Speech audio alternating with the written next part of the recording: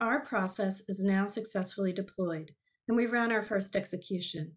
So we should have at least one record displayed in the execution history in the Manage Process Reporting tab.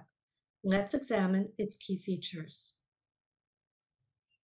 This view defaults to executions launched in the past hour across all atoms.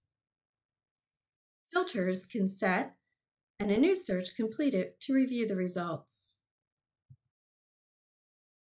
Execution records are highlighted to display document activity.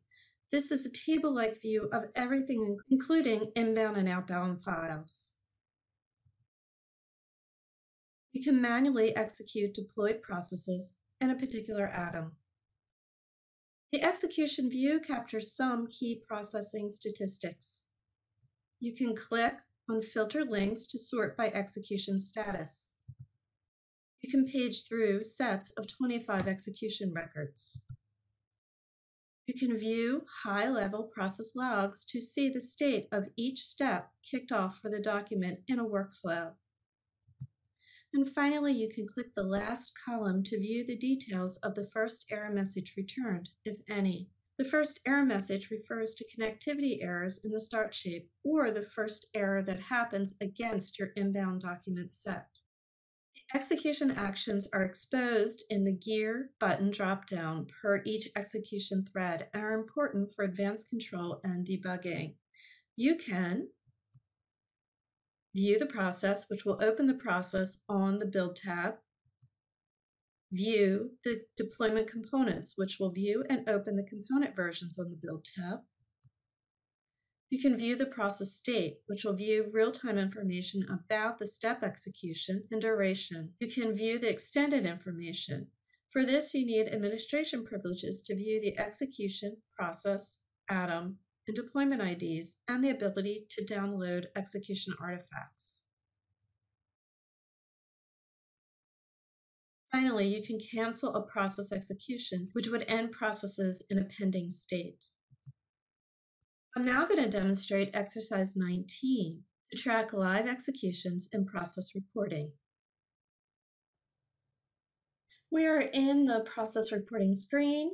We are going to click on Manage and Process Reporting to get here.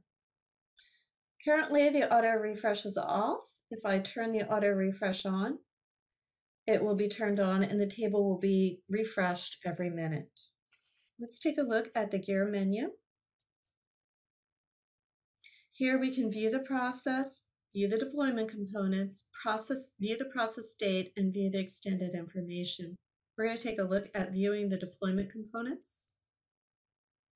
This gives you all of the information about which components make up this particular process.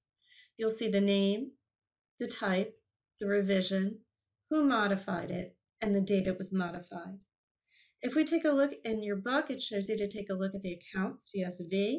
If I click on this little piece of paper, it will take me into the Build tab, and it will show me the profile of the account CSV in the Build tab. In closing this, I can click the little piece of paper, which will give me the log information.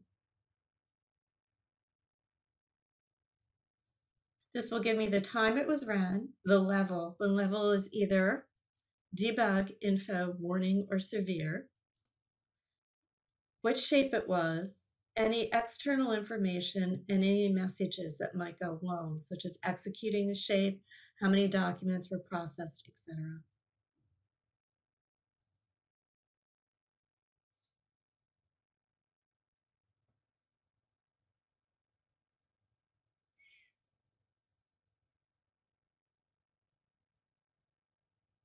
This concludes our video, but please complete exercise 19, track live executions and process reporting, before moving on to our next video on help and support.